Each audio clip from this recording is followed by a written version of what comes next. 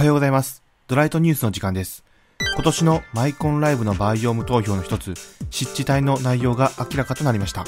こちらをご覧ください。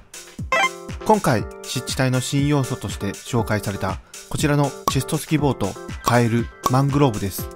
まずは、チェスト付きボートです。そのままの意味で、ボートにチェストを乗せれるようになるようです。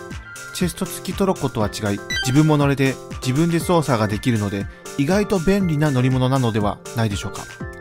気になるのはホッパーとの相性ですね。チェスト付きボートの下にホッパーがあれば中身を吸い取ってくれるのか、ホッパーが上にあればチェスト付きボートのチェストにアイテムが入ってくれるのかどうか楽しみですね。続いてカエルです。ベロが伸びて攻撃してくる敵対モブなのか、それとも友好的なモブなのかわかりませんが、カエルが苦手な人はきついですね。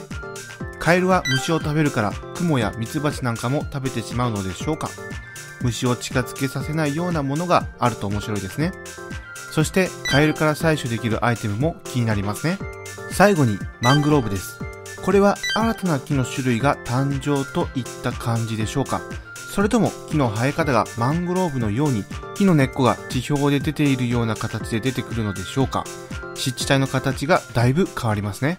以上、マイコンライブのバイオーム投票の一つ、湿地帯の内容でした。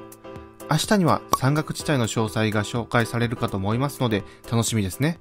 それではまた次回お会いいたしましょう。